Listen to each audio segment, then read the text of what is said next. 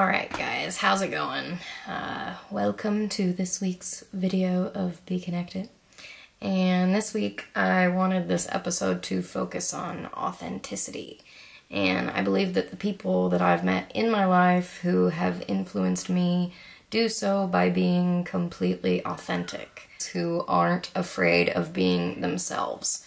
Whether it be sharing personal stories, helping out somebody in need, or being completely vulnerable, which isn't easy. And they help me by allowing me to feel like it's a little easier to be me. I think that one of the things that we can agree on is that we all suffer from self-criticism or harsh personal judgment throughout our childhood, into our adolescence, into young adulthood, into middle age, into oldness.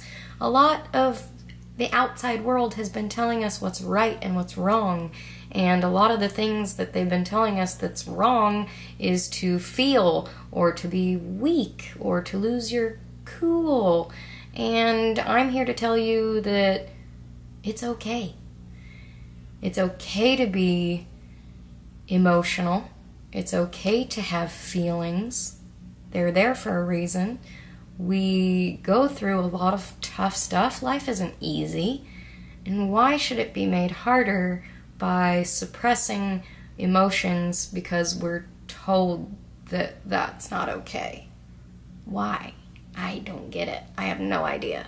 It reminded me last night I was watching my two nephews, and my youngest nephew, Malcolm, he's 5 years old, and that's a time in your life where you feel emotions pretty strongly, and they come up quick, and you just can't, I think you don't know or have been brainwashed to suppress your emotions. So it just comes up, and then boom, he's like done with it. I remember him getting hit with a dodgeball in the face last night, and he cried, and he came over and he goes, "I got hit in the face," and I'm like, "Oh, I'm so sorry, you know, but you're tough, man." And I gave him some water, and he just drank his water, and then he like ran right back out there. So I feel like it's a lot healthier, the way that they deal with emotions, than the way that we have been told to deal with emotions. We have been told to stuff them inside, to not feel them, to be strong, to, yeah, just basically not to have these very human qualities that we all have.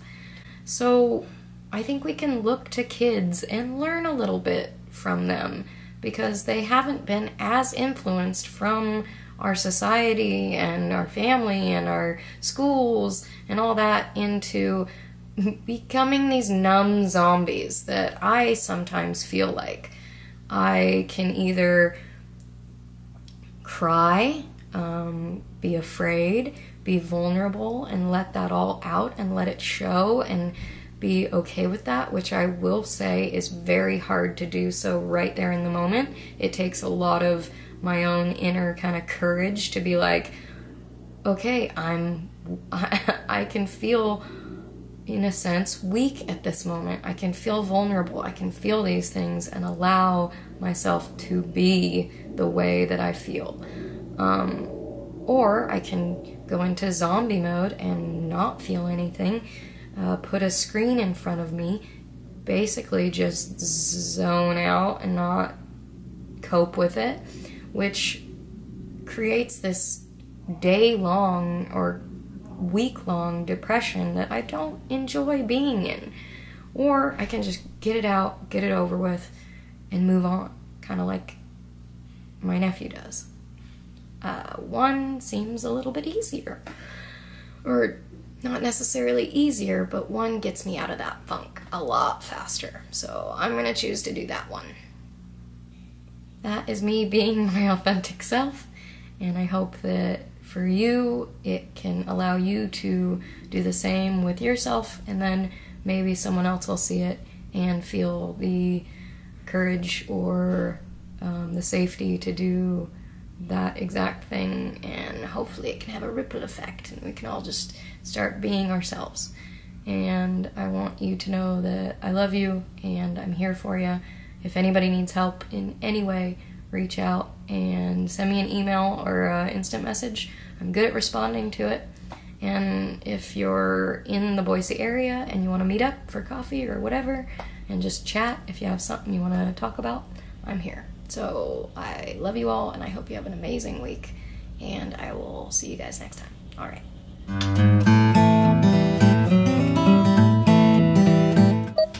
How does it look? How does it sound? Listen to me, I don't know what I'm talking about.